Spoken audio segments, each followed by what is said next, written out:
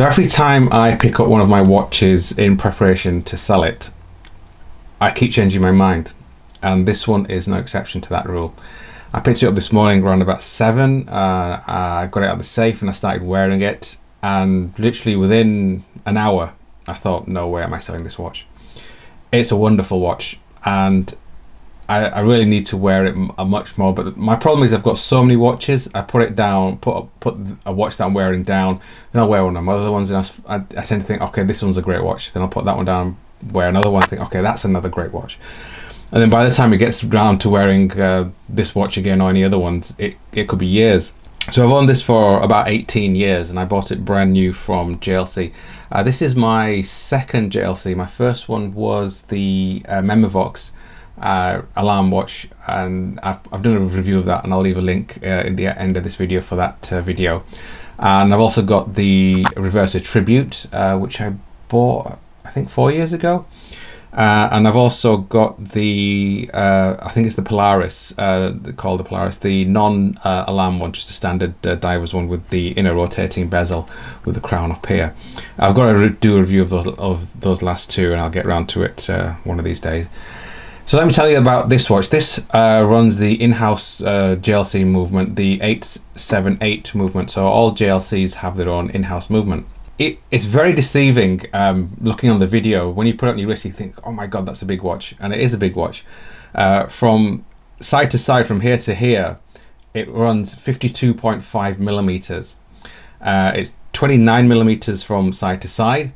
And lug to lug, it's 46.5 from lug to lug, and it runs 20 millimeter lugs. So straps on this are so easy to find. I've changed straps on this quite often. This is the original JLC strap that came with the watch. You can see it's got literally no wear on it whatsoever. And I've actually got another spare strap. Whenever I buy a watch, I always pick up a spare strap. Well, I always tell them I want a spare strap or else I'm not buying the watch. So they gave me an extra strap, which is still in its packet. This one is almost brand new because I tend to wear them on different straps. The good thing about JLC deployment, this is on the deployment buckle. Let me just show you it. So it comes on the deployment buckle. The good thing about this buckle is you can actually fit just a standard strap on it, because you just undo it from there, where most would have a pin. I don't have any straps here, where you'd have the tang buckle bit here, so you can just put any strap on there, which is really good. So I've constantly been changing straps with this watch. That's what I like about it. A croc suits it really well, but a nice good quality leather strap, it just looks really nice. So this is the Reverso Duo, and it's the Grande, because you've got the day function just there, and it's the Duo because when you flip it over to the other side, you've got a completely different, well, a completely different watch really, because it runs at a different time zone. So it's a GMT technically, but it's more or less two watches in one, and that's one of the things I really like about this watch. It is literally having two watches at once. So if you get bored of the white, you can flick it over to the black, or vice versa, just as simply as that, and you've got a new watch and it looks completely different. That's what's so great about this watch. There's not many of these around. When I was doing my research, when I was thinking of selling it, I only found one other for sale. The other ones that were on sale were from websites which have been up for like 5 years, which have sold.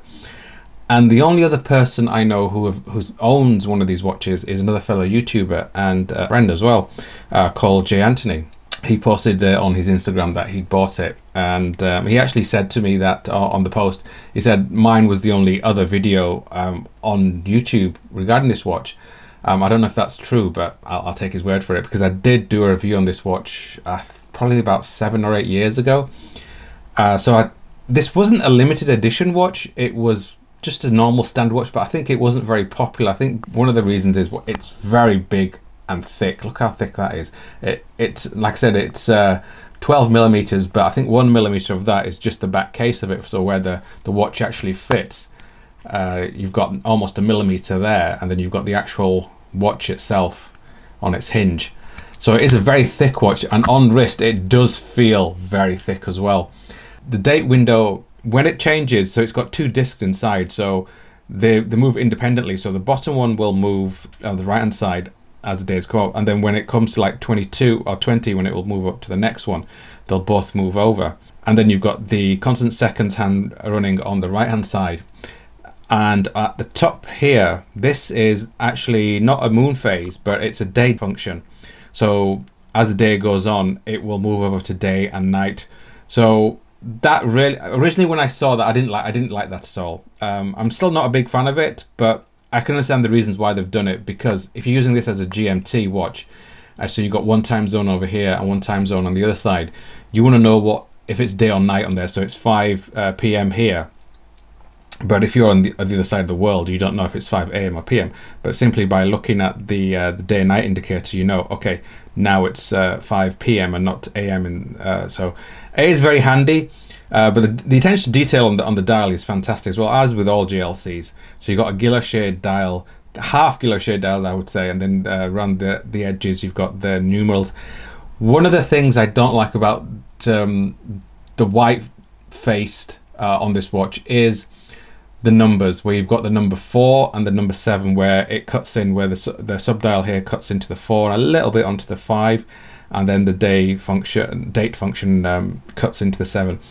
That is a bit of a bugbearer for me. I hate it when companies do that. I'd rather they've just left that blank there, and probably left that blank as well.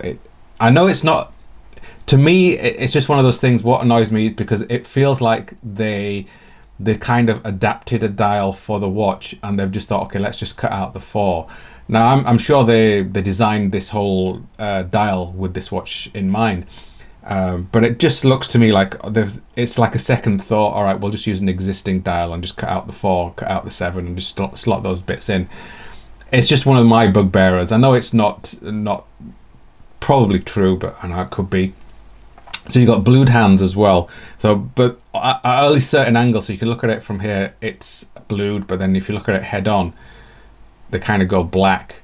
Now, there doesn't have any anti-reflective coating on this watch, but it does a very good job about not having too much glare on there. So if you could look at it straight on, you can see that you can see some things. You can just about see my camera, but it's not too bad. Some of them some watches I've owned and seen, it's like looking through a mirror. And that's quite annoying. So in order to set the date and the day function on this and the time on this, you just simply use this crown. So you pull it out once, and then that will set the date. But it doesn't. This watch doesn't hack, which is really strange to me. I thought this watch would hack, but it doesn't. So there's no hacking feature on this. So you pull the crown out again, and then you can set the time. And then as you set in the time, you can see the day indicator moves around. So you can see it's going from day to night and night to day. So that's the one face of the watch. And then when you turn it over, you just flick it. Now to do it, I press here, hook it, and then simply just move it across, and then click down. And now you've got the black dial function. Now this watch does have a 8-day power reserve, which back in, I think this was released in 2004. Back then, there was just a handful of watches which had such a big power reserve. I'm thinking Panerai had I think a 7 or an 8-day one. This one had it, and I think IWC. So there's very few companies which had such a big power reserve. Nowadays, it's like a minimum of like 50 something hours is like standard.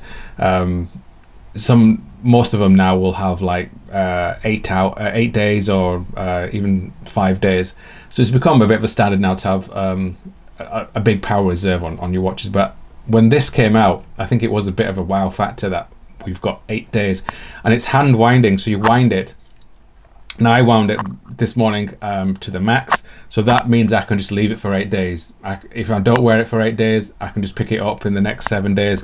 It'll still be running, and I can just give it another bit of a wind. So when I am wearing this watch, I'm not going to wind it again, and probably until about when it gets to about 2 or maybe 3 days left of power reserve, then I'll wind it back to the maximum. But it's great to have that. I really like the fact they've got that. So to set the time on this side, it's so easy. So you've got the two buttons at the top and the bottom. So the top one will move it forward, and then the bottom one will move it backwards. And then the bottom here, you see it says GMT. So that's when you can see it's +7 from the GMT. So on the white face, this is set to GMT time. So it's 7 hours plus here. So it's just gone 5:05. And if you look on this side, 7 hours forward, it is 12:05. And the way to tell it's at night time, you've got a day-night indicator here at the bottom. So you can see it's on the darker phase, so that means it's nighttime 12, and it's almost down dead center, which means, so you can clearly see it's 12 AM now. And then if it was PM, it'd be up into the white section. So easy and clear to read this watch. It's very simple.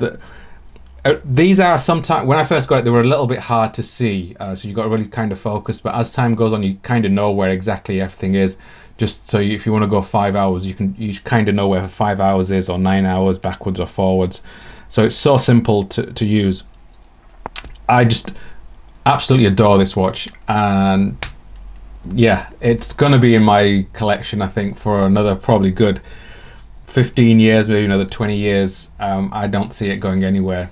Really enjoy wearing this watch, and it's going to be on my wrist now probably for the next few weeks, until I pick up one of my other watches, and hopefully I don't put this down for another good 5-6 years and don't pick it up again. But some of my other watches I definitely have to sell, because I'm losing out by not wearing some of these watches.